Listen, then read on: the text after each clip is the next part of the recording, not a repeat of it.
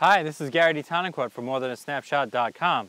This tip will show you how you can check to see if your sensor needs cleaning. It's very simple. Put your camera in aperture priority and turn the f-stop to a small f-stop like f16, f22, something like that. So I'll turn it to f22. And then find yourself a nice blue sky, not much in the sky, and then just take a picture of the blue sky.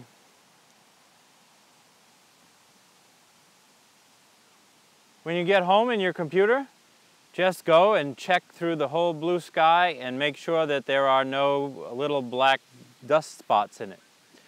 If there are, all you have to do is get a blower and then clean the sensor by tipping the camera upside down and blowing the air off the sensor. If that doesn't work, you may want to have your sensor professionally cleaned. But at least you'll know if there's any dust on your sensor.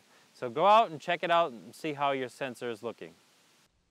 If you like this video, please be sure to hit subscribe down at the bottom so you can see our future videos.